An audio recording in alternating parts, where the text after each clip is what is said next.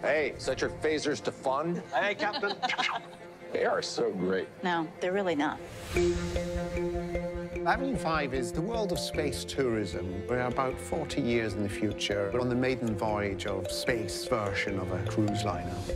Ahoy there, shipmates. Anybody order a captain? I play Captain Ryan Clark, senior officer on board Avenue 5, which is this magnificent spaceship. This ship is owned by Herman Judd, who is this flamboyant billionaire. Judd definitely has this air about him that is pompous. I came up with a week's worth of great ideas in like 11 minutes. He's someone who has got through life thinking that he's a genius, even though he's come up with one good idea.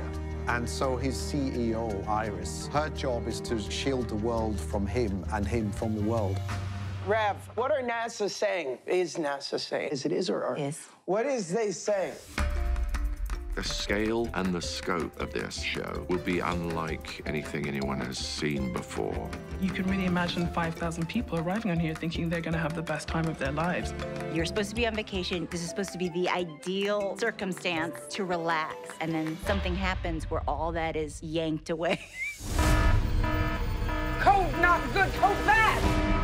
Everything is fine. Pay attention to my words and not my tone.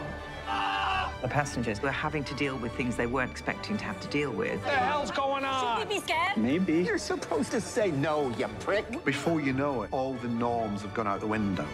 And it's an examination of how terrifyingly quickly social order can break down. People go a little bit crazy. I don't think people have ever seen a comedy like this. It's the details that make this so funny. No man left behind. Dead or alive? No, alive or alive?